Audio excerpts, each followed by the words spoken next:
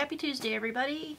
This week's video is more chain making, but we're doing cold connect chain making. Last week I had a comment on the video about now I need to learn how to solder. And I thought, no you don't. We can still make chain without solder. So don't let that deter you from making a handmade chain. So I'm going to show you a couple of different styles. I'm sure there's way more than I can even imagine right now. But a good source too to look for chain ideas is on Pinterest. There's a lot of people that are so clever coming up with chain link ideas. I just have a couple that I've used for several years, and I just thought we'd share those today. So one chain that you could do without solder is just using steel wire. I've done some really nice chains on big fancy pieces just using steel wire.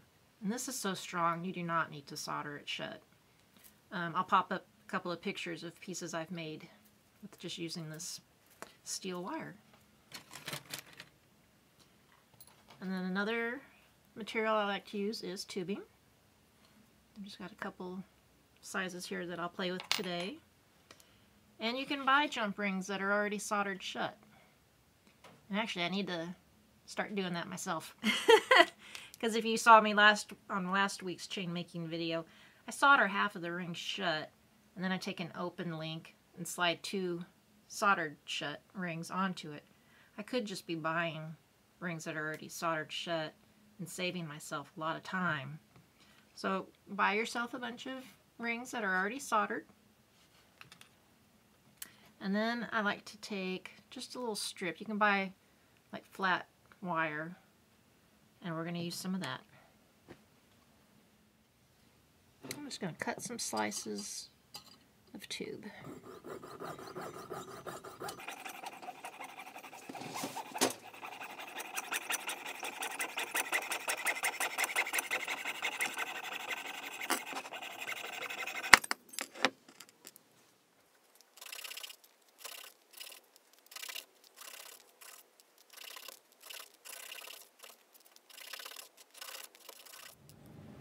I cut some strips of brass, and I went and made some steel jump rings, and just do that like last week's video.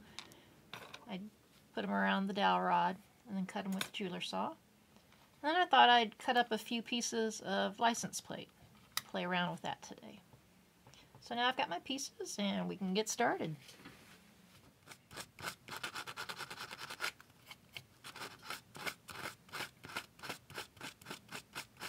Definitely want everything to be smooth.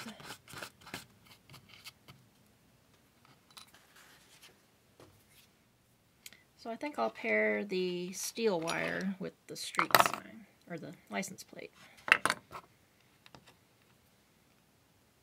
Both very urban kind of materials. And again, that steel wire is strong.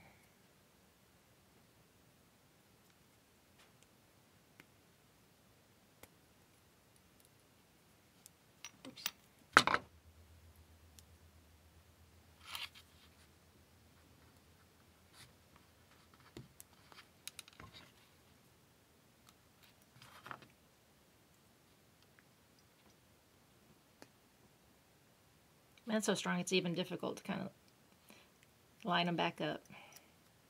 But you'll definitely want to make sure that that's smooth, and that actually is. Let's take a little sandpaper across that anyway.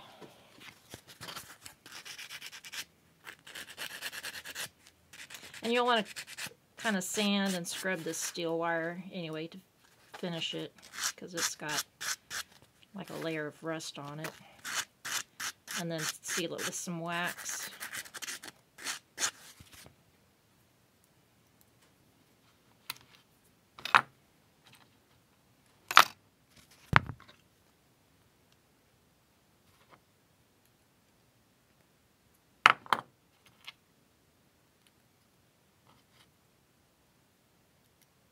Oops, don't put that on backwards. There we go.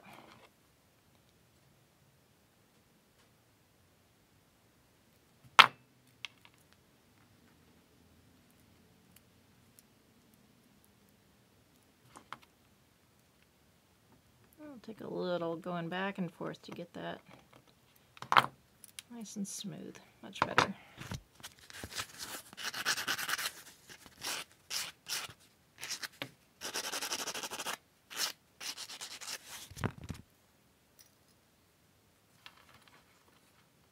There's the start of a chain.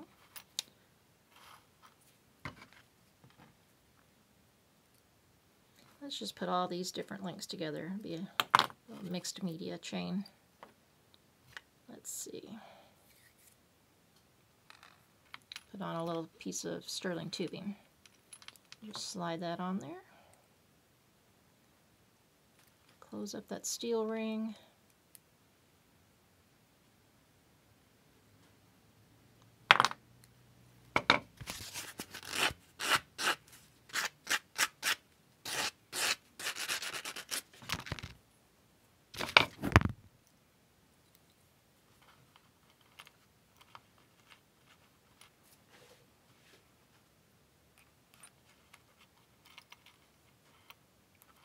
Let's do another steel.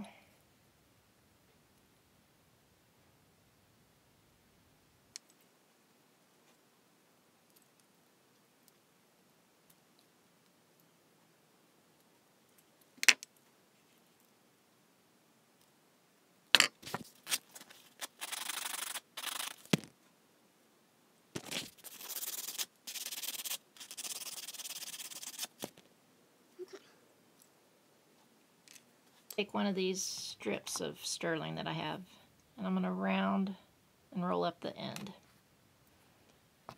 Take some round nose pliers, open that up a little bit.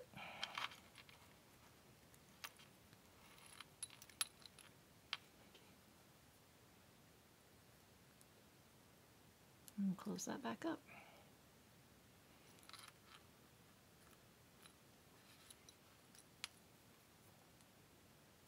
Take the other end, and I'm going to roll it the opposite direction of that other end.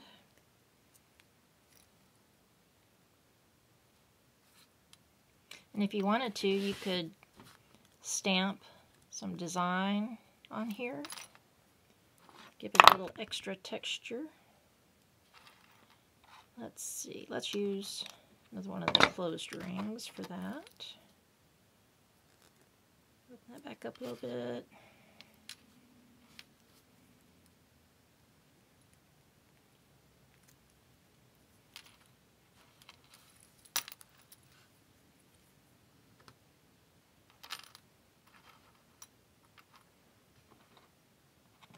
And take a little shorter sterling.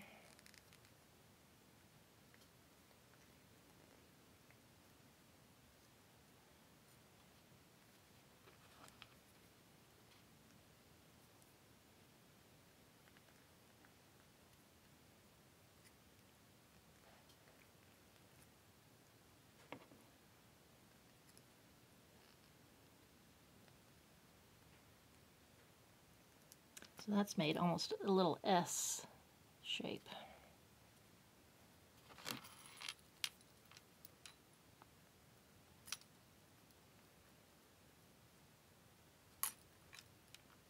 I need to switch over to the flat pliers just to get in there.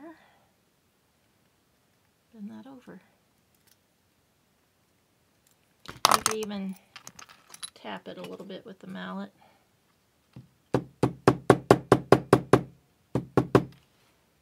Just to close that up a little bit more.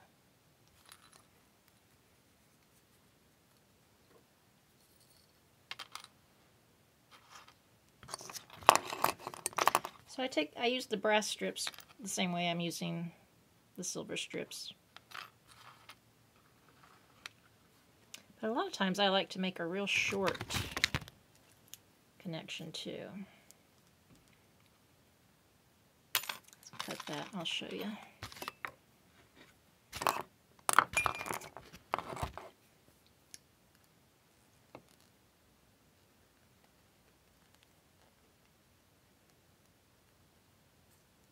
And then this, I like to roll both of them the same direction.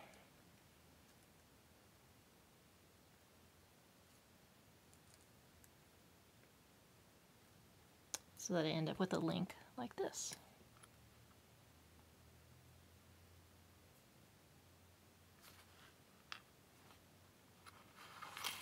And then we're going to take this larger tubing, and it's thin-walled, not the heavy-walled, and I'm going to take it over to the anvil. I'm going to flare both sides over. It makes a really pretty link.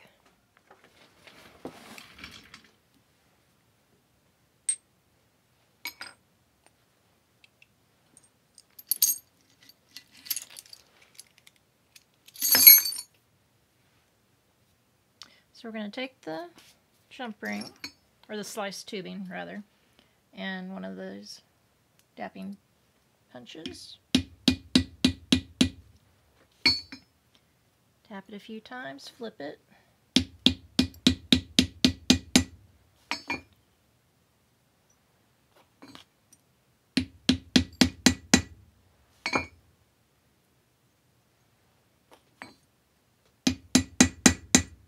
Oops. Oh! Okay, hang on, that might take me 5 minutes to find. Okay, not as bad as I expected. Alright. And I'm moving up to a larger dapping punch.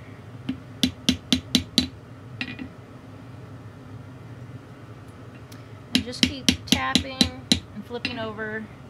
And you want to make sure it's spreading on all sides. Sometimes it wants to go more on one side than the other.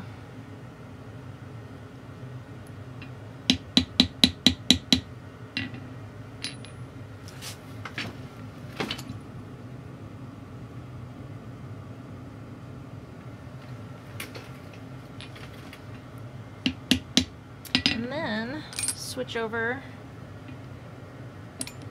to a hammer. And then just tap all around the edge. And the goal is to get both sides to fold over until they touch.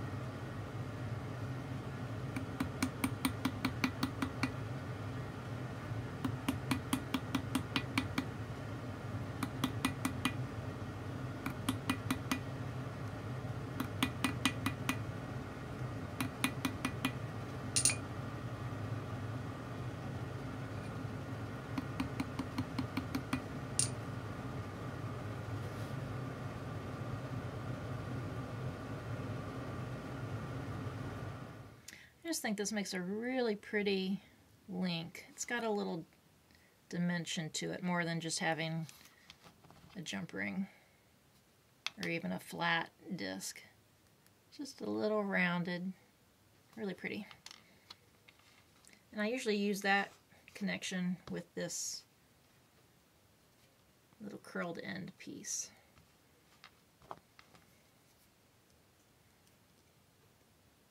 Let's open that up, slide it in.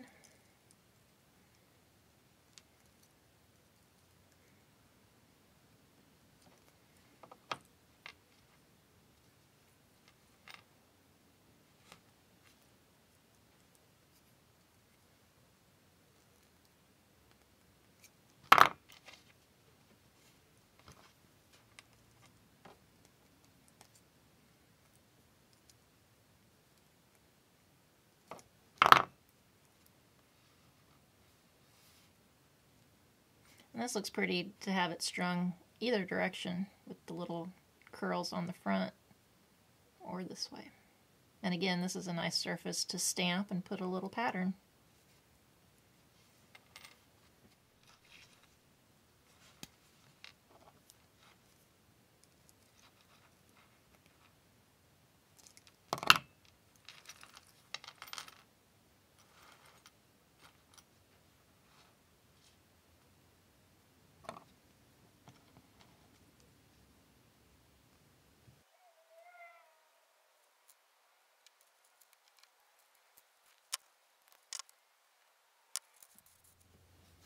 I had to make some smaller steel jump rings in order to fit through my tubing here, because it was kind of a small tube. But you can make a fairly delicate chain too.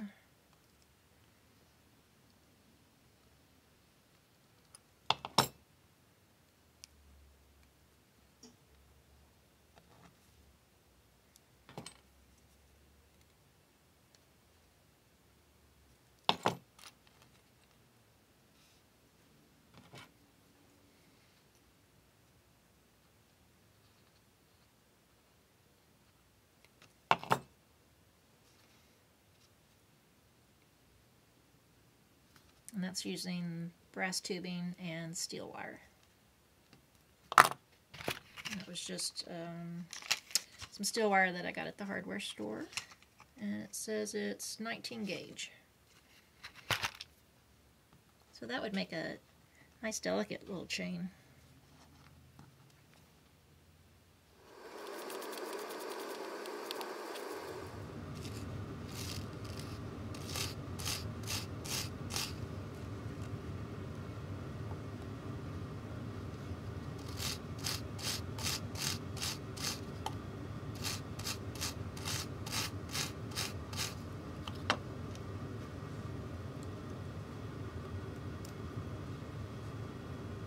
I really like the look of this. Little brass and steel. That would make a gorgeous chain.